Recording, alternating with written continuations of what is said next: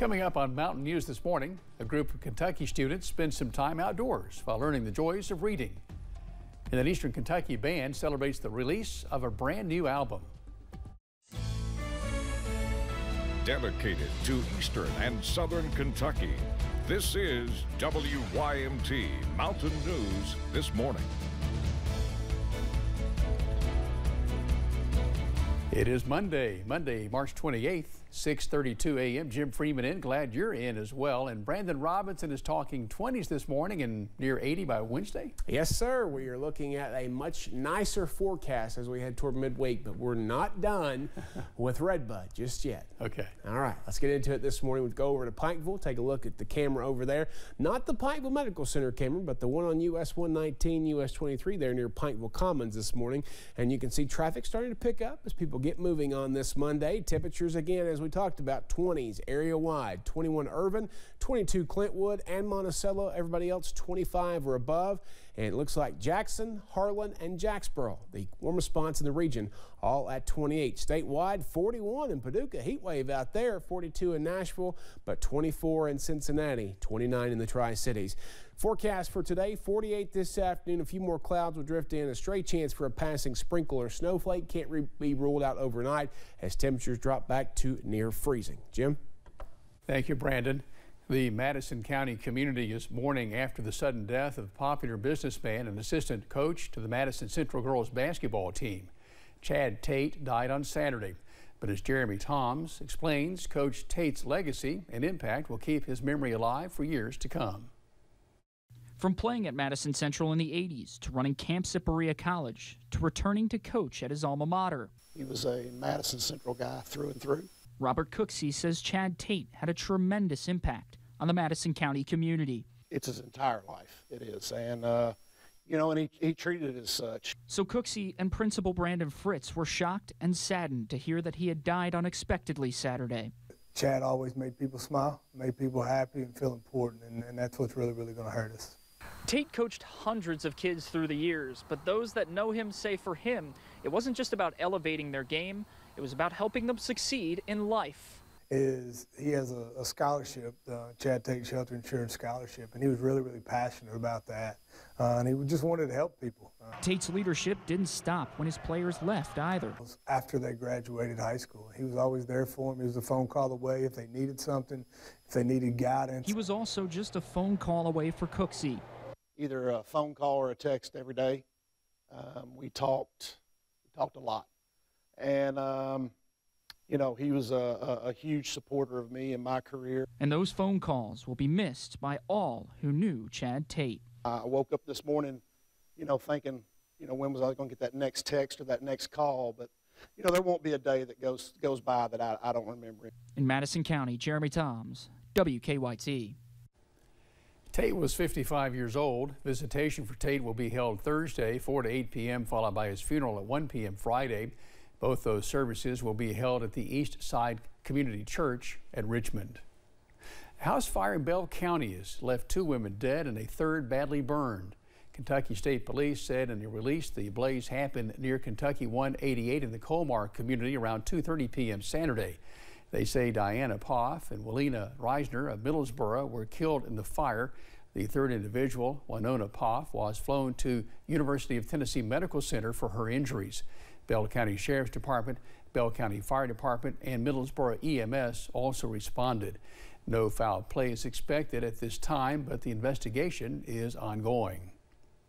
West Virginia State Police say a man from Lincoln County is wanted for allegedly threatening to shoot a Wayne County magistrate. Troopers say Denny Lee Atkins of Branchland is wanted for making terroristic threats. They say threats were made Thursday to shoot a Wayne County magistrate and any law enforcement officer who attempted to arrest Atkins. He's wanted on unrelated charges of strangulation and domestic battery. Anyone with information about Atkins' whereabouts is asked to call West Virginia State Police. The newest Kentucky State Police troopers are getting ready for their first day on the job. 71 cadets graduated on Friday after 24 weeks of intense mental and physical training. KSP says this is the largest class they've had since 2014. Those troopers will now be working throughout the Commonwealth. KSP says it is currently recruiting for its next cadet class, which is scheduled to begin this summer. People in Lexington will have soon an opportunity to get their record expunged. The city is hosting a clinic and job fair next month. Its focus is to get help to people past. Its focus is to help people get past barriers like payments and paperwork and get a second chance. The idea for an expungement clinic was kickstarted by a Kentucky Supreme Court ruling. In late 2021, the court decided to waive expungement fees for low-income Kentuckians with certain violations on their record. There are folks from all walks of life who would benefit from this, but especially communities of color who have been marginalized would definitely benefit from having the education and getting this work started on their behalf. The expungement clinic and job fair will be held on April 29th at the Central Bank Center. It lasts 8:30 a.m. to 6 p.m. During the weekend, the Vet Center on Leestown Road hosted a job fair to help veterans become first responders. Federal agencies, state police, plus city, county, and school districts were all there. It was a one-stop shop for veterans to get information, ask questions, and learn the job requirements. Officials say it's a good way to transition from being in the armed services to serving as a first responder.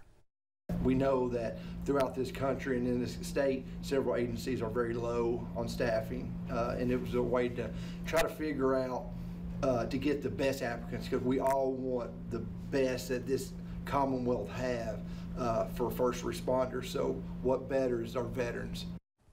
About 40 veterans turned out for the event. Organizers say they plan to host another job fair this summer. This past weekend, Eastern Kentucky University held its first geocaching event to get people to explore new places differently. Kelly Watson, an associate professor at EKU, says geocaching is like a little treasure hunt, searching for boxes of different sizes that are hidden throughout the landscape. What you do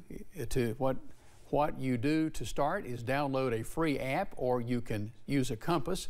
You can then find locations on the app that has geocaching sites, and you can go with your friends, family, or alone to go on an adventure. We get to explore really cool places. Like I've seen on the app that we've got about 6 geocaches out at Taylor Fork Ecological Area, and I've seen on the comments that people have said, "Oh, I never even knew this place existed." The event was the first partnership between EKU and the Taylor Fork Exploration Series. They're hoping to put more events on like this in the near future. A new walking trail activity in Montgomery County is designed to help improve children's reading skills. The Story Walk, planned by the community group Leadership Montgomery Class of 2022, opened during the weekend at Botts Park in Mount Sterling. A long stretch of time out of the classroom has left some students falling behind, and members believe an educational stroll out in nature could help. So this kind of gives a more fun opportunity for kids to get out there and learn how to read. The walking path at Botts Park is currently lined with pages of the book If You Give a Pig a Pancake. Members of the Leadership Montgomery class say the book on display in the park will change every month. One stage was rocking in Pikeville during the weekend as a local band celebrated the release of its second album. Beck and the Starlight Review celebrated the release of its second album titled Bloom with the help of the Appalachian Center for the Arts, as well as another local band, Zoe Howard and the Yellow Line.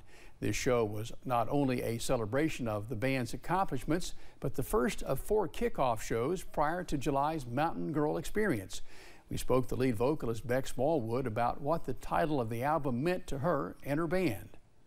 We were just trying to figure out the next step. What do we do? What do we do? And we spent that time writing. So really, we feel like we bloomed as a band. I bloomed as an artist, as a songwriter over the last, couple of years. So it's just a compilation of all those things. Smallwood said she was excited for the release, and you can find the band's album on their website or other music streaming platforms.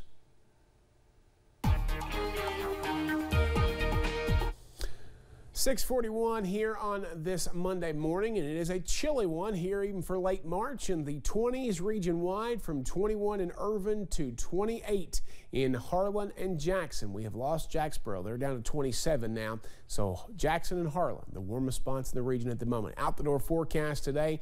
It's not going to be too bad, but bundle up regardless. Give yourself time to get those cars scraped off this morning and warmed up. Some sunshine early, clouds later on, 48 your daytime high. Jim? All right, Brandon, thank you. And thank you for joining us. The time is 6:42. Still to come on Mountain News this morning.